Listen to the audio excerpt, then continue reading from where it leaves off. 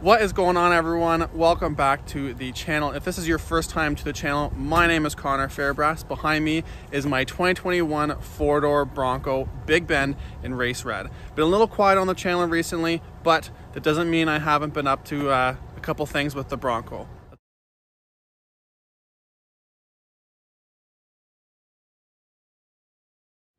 It's been a few months since my last video, but I've been really busy with work and life, as well as upgrading the Bronco. So without further ado, I'll show you all the new things I've done with the Bronco over the last 4 to 5 months that I haven't posted anything on.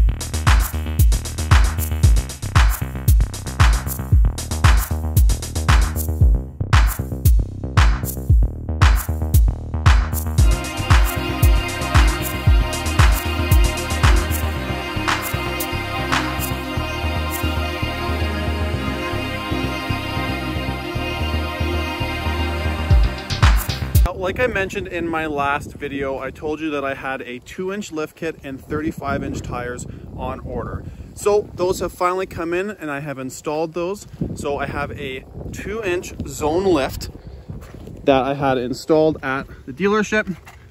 So kind of tough to see, but as you can see from the image from Zone's website, it is really just a puck that sits right on the top of the coil there. Kind of tough to see it from the back, but you can kind of see it sitting right there. Super easy install from my understanding. Alignment wasn't too difficult. My tech said it was just like doing a Ranger or an F-150. Now with the 2-inch, I decided I want to go with 35-inch tires, and I didn't want to go with the OEM spec like the Sasquatch. I thought about the beadlock wheels look really good, but I want to go with an all black look because, of course, I've got the beautiful race red, and I think it looks really good with the red and everything kind of blacked out. So these are 18-inch Fuel Octane rims. These are 18x9s, and they are a -12 off, so you can kind of see just how much there is on the inside there. Now, with that, I did have to go with a Sasquatch Fender Flares. So my OEM Flares attire stuck out quite a bit. And of course, with it sticks out so much, the whole side of the Bronco was always dirty, always filthy. And of course, I've got a couple scratches. I've got a couple little stone chips because I didn't get the Sasquatch Flares in time from when I ordered the rims and tires. They were on back order for a little bit here for me in Canada, but they fit really well. It's a nice meaty look.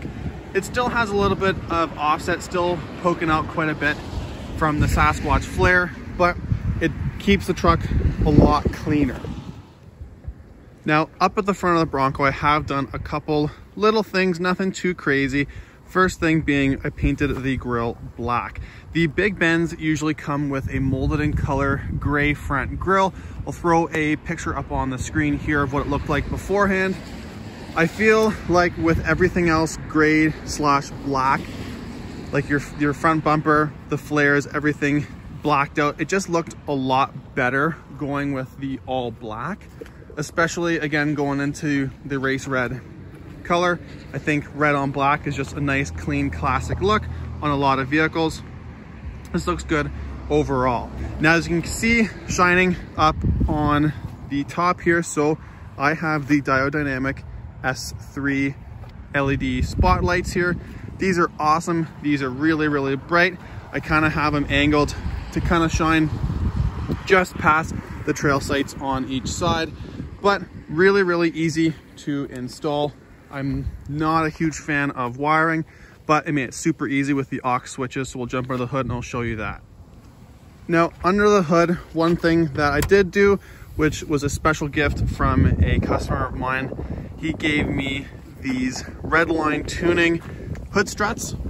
Really nice. It's awesome. It eliminates me having to use the annoying hood prop, which doesn't open it very far, where this opens up quite a bit. You'll be able to see from the side shot here just how much it really opens it up. Now, this was super helpful because, like I said, I have the auxiliary switches. So these wires here Ford has pre-run all of these wires for your auxiliary switches. As you can see, I've tapped into this one here. This is a green and a brown wire. This is aux switch number 2. I can't remember what the amperage is for this one, but I like the idea of using this one for my LED lights.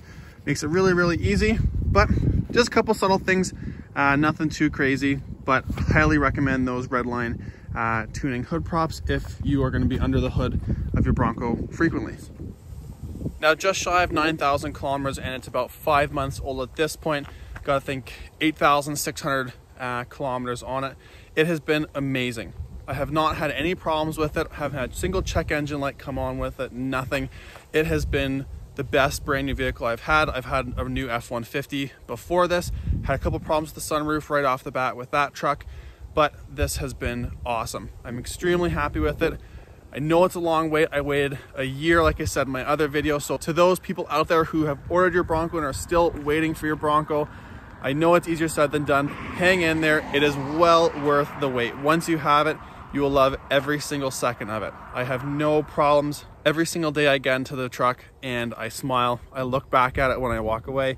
On a daily basis, I catch someone staring at it or asking me about it.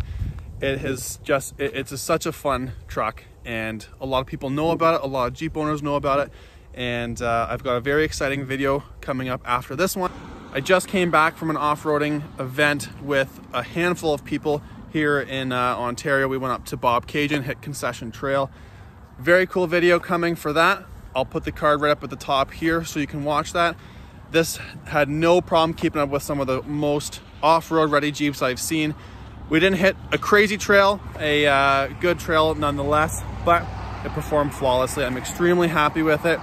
But we'll see you on the next video. Keep an eye on the channel. If you're new to the channel, don't forget to subscribe.